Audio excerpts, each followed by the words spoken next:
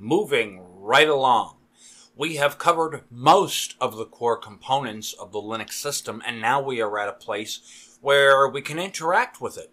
From passing instructions from the command line to controlling the system through a graphical user interface. You are watching episode 5 of the Layman's Guide to Linux, and today we will examine user space software right now on Spatry's Cup of Linux.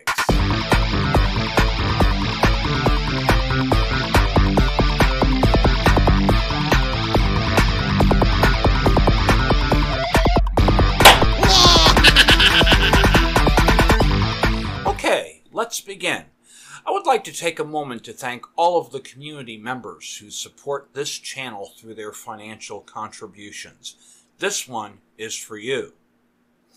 There are several core components of the Linux system which gives you the ability to interact with it. Again, this analysis is not meant to be exhaustive. The link in the description will take you to the reference materials that I used for putting together this series. Now, the first stop on our user space tour is the shell. Sometimes also called command line, implements a textual interface that allows you to run programs and control the system by entering commands from the keyboard. Without a shell or something that can replace it, like a desktop environment, making your system actually do something would be difficult. The shell is just a program, and there are several different shells for Linux, each one offering somewhat different features. Most Linux systems use the Born Again shell or Bash. In my humble opinion, the shell is the most powerful feature in Linux systems, and I can just imagine some of you are shaking your heads upon hearing me say this, thinking I have completely lost my mind. And while that may be partially true, that does not change the fact that it makes sense to use it, and here is an example. If you have ever gone onto a forum for resolution of a problem, you will notice that the procedure for troubleshooting and repair will involve a conversation where the output of a terminal command is requested, and then the solution is given in the form of another terminal command. Why is this? Simply put, there is no one way to do things in Linux. There are many types of user interfaces and different graphical ways to achieve the same goal. Using the shell bridges the gap amongst users and offers a common ground for support. The shell is not a piece of software novices should fear. Rather, it should be embraced.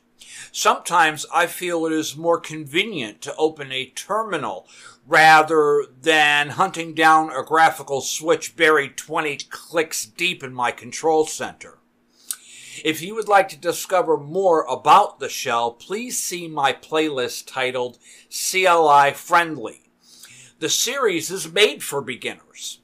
While it is certainly not among my most popular offerings, it is important nonetheless. Next on our tour of user space, we come to the X Window Manager. Now, the X Window Server is a graphical replacement for the command shell. It is responsible for drawing graphics and processing input from the keyboard, mouse, tablets, and other devices. The X server is network transparent. That is, it allows you to work in a graphical environment both on your computer and on a remote computer, which you can connect across the network. The X server that is most widely used today is Xorg. Most graphical programs need only the X server to run, so they can be used under any window manager or desktop environment. Over the past 10 years, there have been attempts to make replacements to X.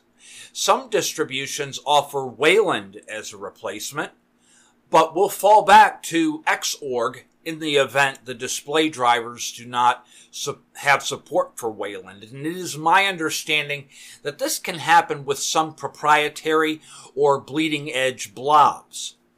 Ubuntu also attempted to replace X and develop Mir to bridge the user experience of their mobile operating system to their Unity desktop.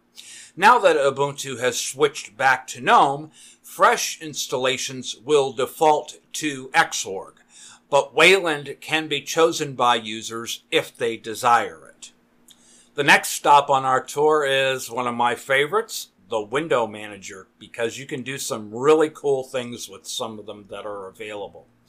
The Window Manager is a program that communicates with the X server. Its task is managing windows. It is responsible for drawing the window borders, bringing a window to the front when you click on it, moving it to the screen and hiding it when you minimize its program.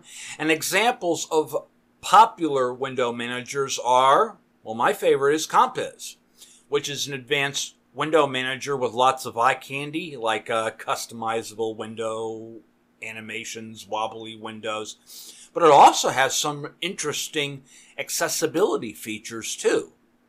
And then next is Kwin, which is KDE's window manager. And if you think Compiz has a lot of eye candy, so does Kwin.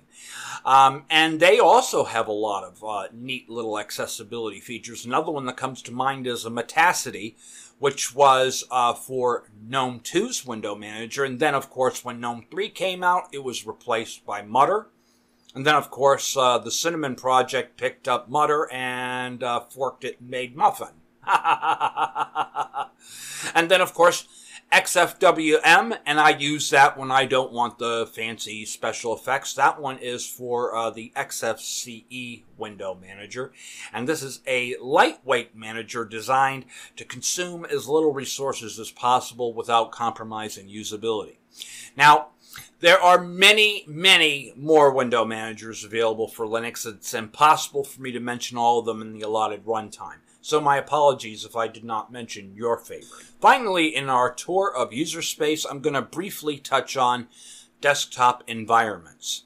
Now, desktop environments such as GNOME or the GNU Object Model Environment, KDE, KDesktop Environment, and XFCE or Xform Common Environment are collections of programs designed to present a consistent user interface for most common tasks. They're what most people mean when they say operating system, even though they are only a piece of the whole operating system. Multiple desktop environments can coexist on the same Linux machine. They can be easily installed, and after installation, the user will be given a way to select which desktop environment to start the session with. Additionally, you can run different desktops and different TTYs, and you can have multiple desktops running at the same time. How cool is that? That's something Windows definitely can't do, hey? In addition to the 3 most popular desktops I mentioned, there are a bunch of others, and it seems like there are new ones coming out all the time. I remember a time when there was only 2 choices. It was either KDE or GNOME, and now our ecosystem has pretty much grown to accommodate anyone's tastes. So we have desktop options with accessibility in mind, or maybe one of the tiling user interfaces is more to your liking. It is impossible for me to give mention to them all, so I have a list of desktops in the show notes below, which you can learn more about should you decide to know more. Okay, I think I have covered enough ground for today, and in our next session, I believe we can wrap this mini-series up with a discussion on file systems and permissions. If you find these types of videos to be useful to you, please consider supporting us by visiting cupoflinux.com and hitting the donate button. It is clear to me that my audience prefers this style of presentation when I gauge views and retention demographics. So, you can be assured there is plenty more videos and playlists like this one to come. Thanks for watching, and until next time, Peace out.